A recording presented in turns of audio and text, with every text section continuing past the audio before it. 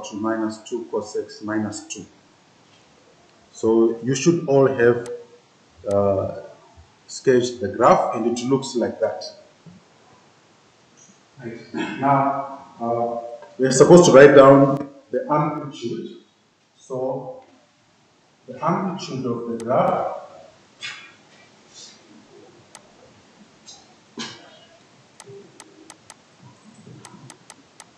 is going to be equal to positive 2.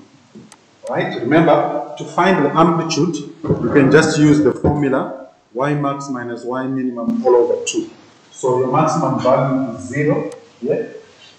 Your minimum value is negative 4 there. So 0 minus 4 will give you a 4, then you divide that answer by 2. Or you can just convert that negative 2 to a positive 2. That becomes your amplitude. The period is 360 degrees, right? The domain x is an element. We are starting from 0 degrees up to 360 degrees. The range, our minimum is negative 4, so it will be y is an element. We are starting from minus 4 to 0. So you should have that. Then I also asked you a question which was saying for what values of x is f of x less than 0? So you needed to tell us what values of x is such that f of x is less than 0. Right? Now, I'm sure you can see that the whole graph, right, is below 0 except at this point here where y is equal to 0. So what that means is our answer for that question, f of x is less than 0 between x equal to 0, which is at the origin there, and x equal to 180 degrees. And also, all the values of x that are greater than 180 degrees. So, my suggestion, you can write your answer as x is less than 180 degrees, or x is greater than 180 degrees.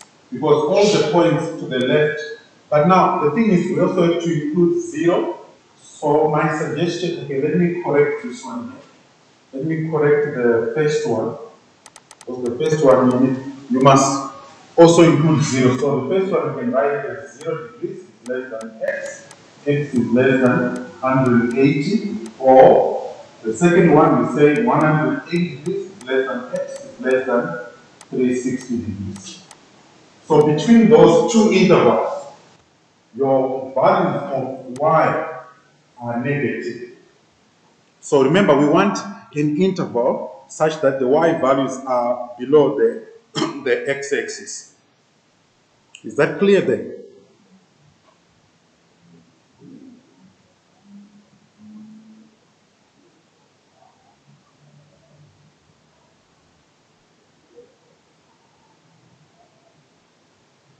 Then, but who has got any question, please? No, sir. Sir, I have a question. Yes. I want to know exactly how.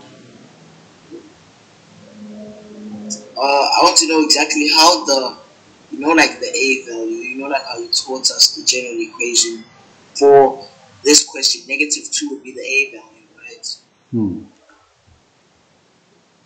I want to know exactly how it affects the amplitude, because like I don't understand how this graph looks minus the difference.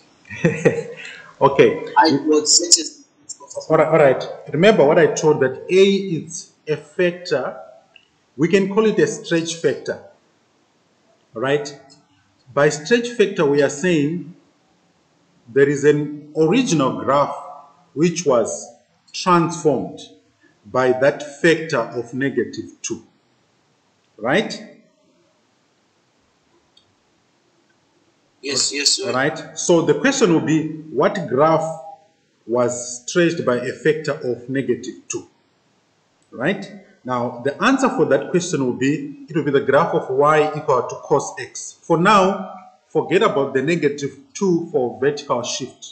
Let's talk about the -2 for the stretch, right? So we are saying the graph of y equal to cos x, which is the basic graph of cos, right?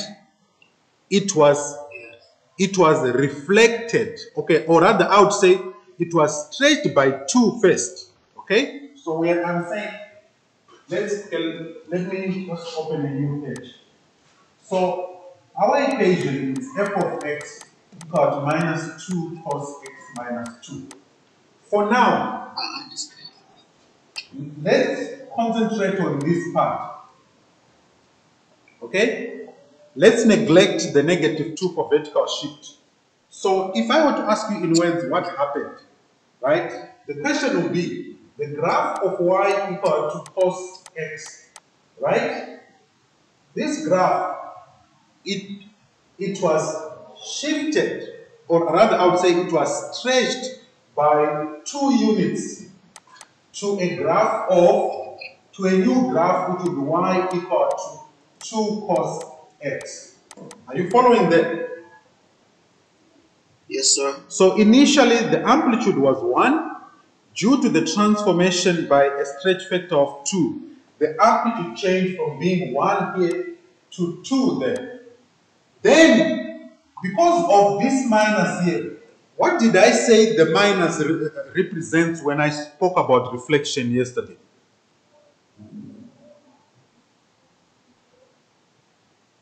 Yeah, I see that too.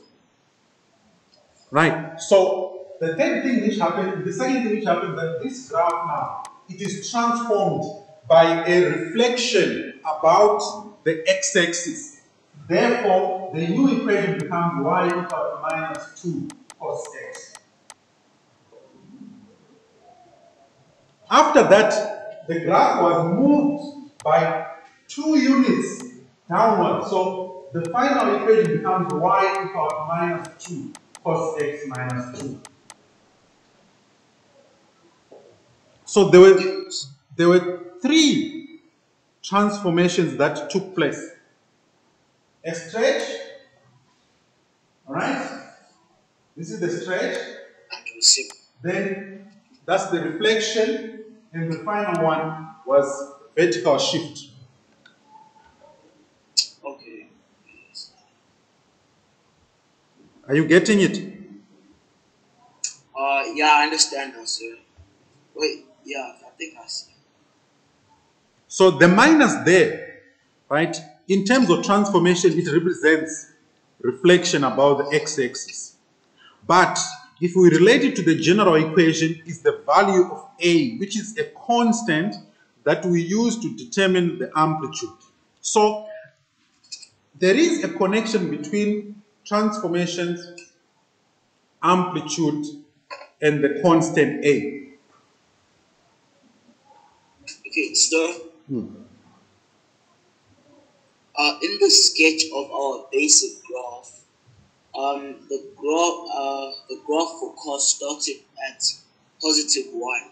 Yes. So if we reciprocate, or like if we reflect it, will it not go to -1 now? Like it Yes. starts at -1. Yes. You could also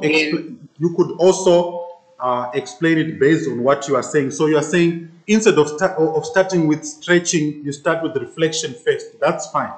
So you can start with the reflection first, then you stretch it. Then after that, it goes through vertical shift. You come back to the same equation. Okay, yeah, and then when we vertically shift it, it will then start at -3, correct? Yes. But okay, can you please go back to your answer? I think, yeah, I don't know, maybe I've. All right, look here, before I carry on, right, let's analyze it based on what you are saying. If we start with y equal to cos x, right? Let's reflect it about the x-axis. The new graph do you agree with me? It becomes minus y equal to cos x. Yes, sir. If we reflect about the x's, then let's stretch it by a factor of 2. It will become y equal to minus 2 cos x. Do you agree there? Yes, sir. Then, finally, let's move this graph by 2 units downwards. Remember, what is the amplitude of this graph? Y equal to minus 2 cos x. What is its amplitude? It would have to be negative 3. No. The amplitude is a 2. Oh, yes, sir. Okay. Remember, your amplitude is related to this graph, to this value. Amplitude is the positive value of A. So here, our value of A is equal to negative 2. Therefore, the amplitude will be equal to positive 2. You can't have a value of A which is different from the amplitude in terms of the value. There has to be a connection. You can't say the value of A is negative 2, but the amplitude is 3. It doesn't work that way.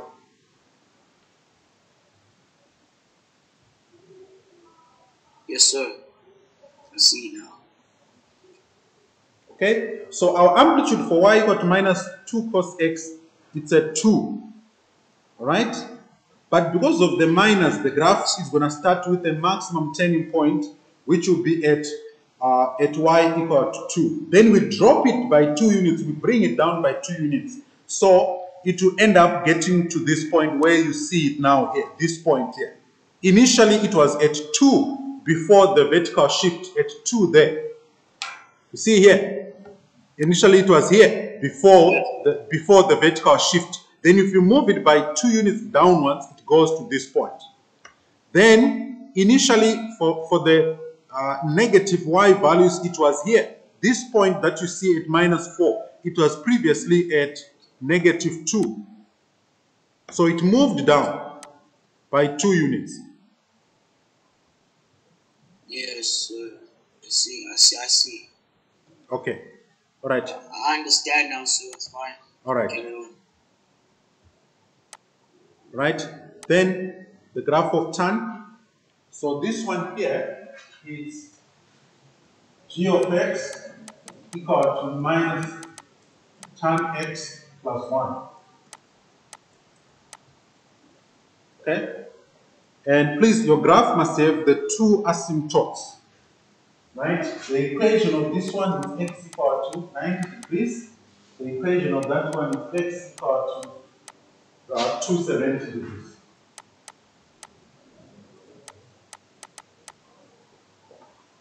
All right?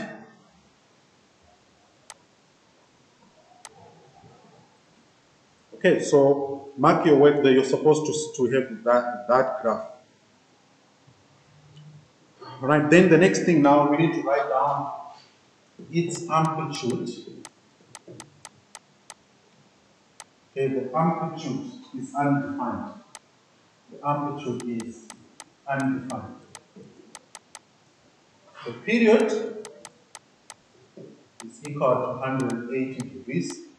Then your domain,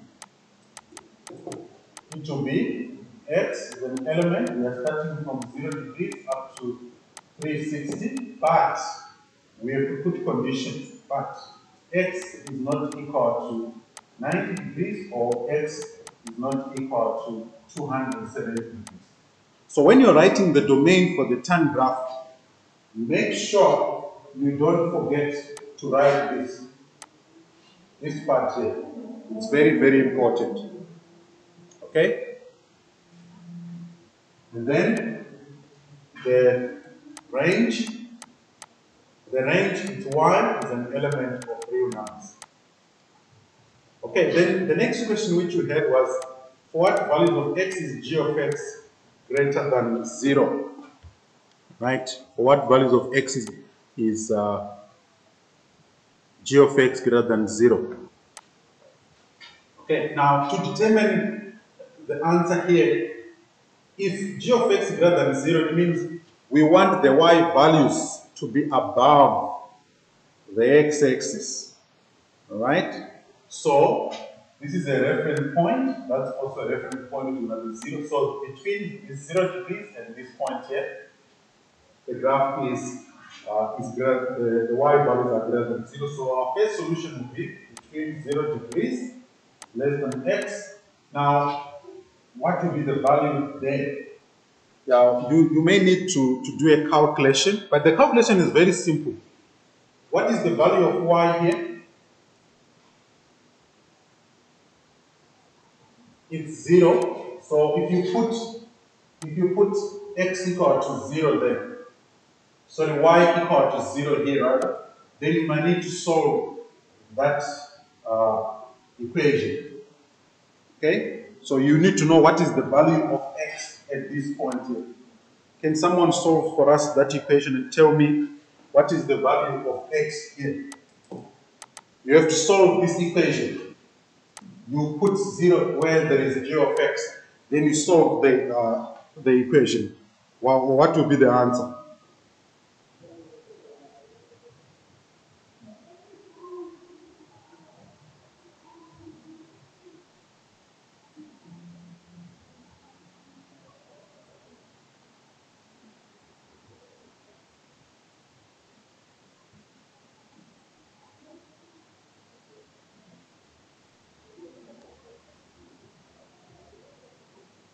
What's the answer?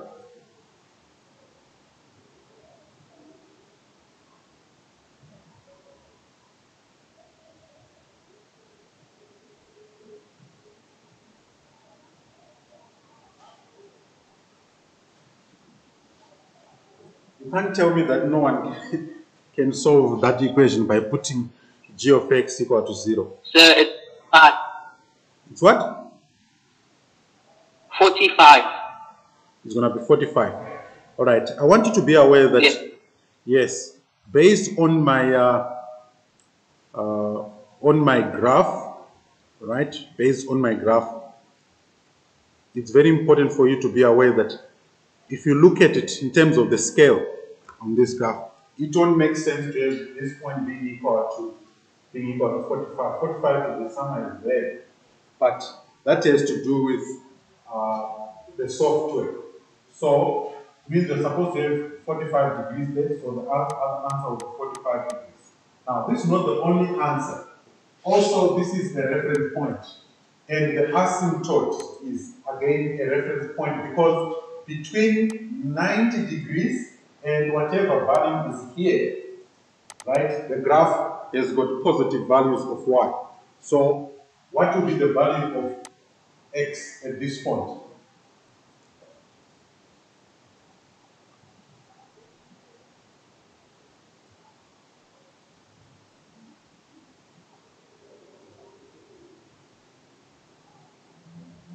Can someone tell us what's the value of x here?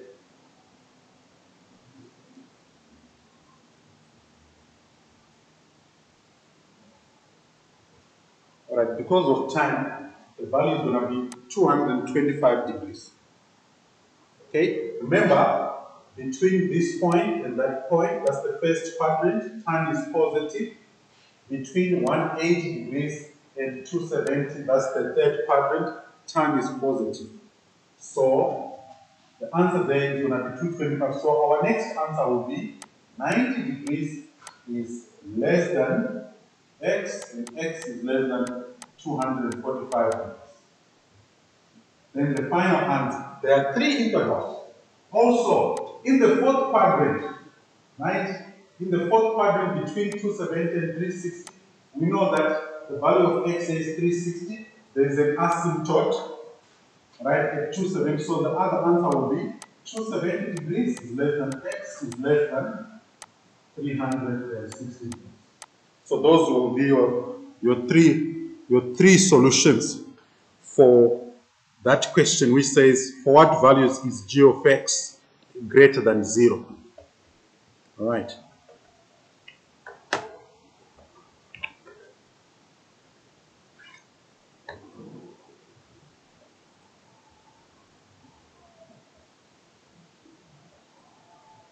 Are you following?